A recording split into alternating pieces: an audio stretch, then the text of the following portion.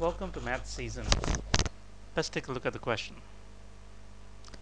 Here's a diagram. The figure below is made up of a semicircle with the center O, squares, X and Y, trapeziums, and an equilateral triangle ABC, given that AD equals DB, or 11.75 centimeter each, and angle ABE is equal to 135 degrees. A. Find the total shaded area of the two squares X and Y, and B. Find the total perimeter of the shaded regions S and T. The answers need to be correct to 2 decimal places. Let's look at the solution. Here's the diagram again. Added some more reference points, W, R, Y, and E. And if you draw a straight line PQ, which is parallel to line AB as shown in the figure, it will make a parallelogram APQB, which are the lines in black. A parallelogram has opposite sides equal and parallel. So if AB equals AD plus DB, which is 11.75 centimeter each for a total of 23.5 centimeters, then PQ is also equal to 23.5 centimeters.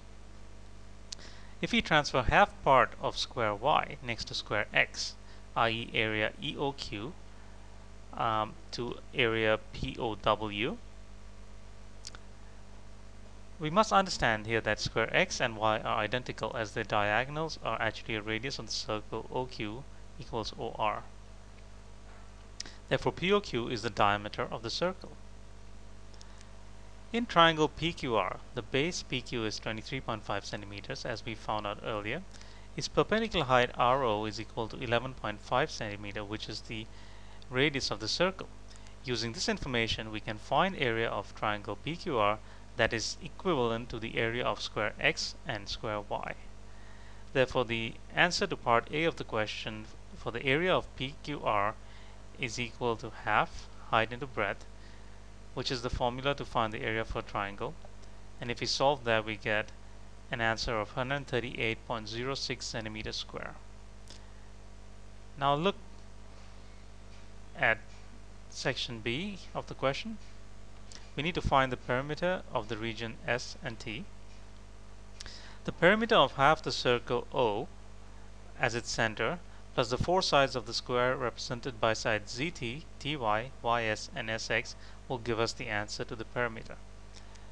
Each side of the square is 11.75 centimeter because it's equivalent to the radius of the circle O, i.e. OQ is equal to OZ.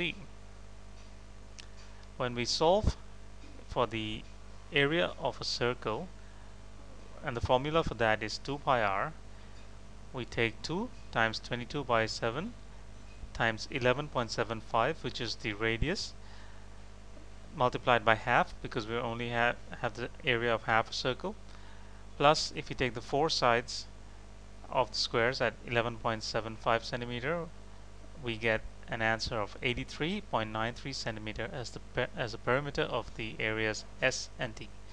We hope you have enjoyed this problem. Please visit Math Season again for more interesting and challenging questions and their solutions. Thank you.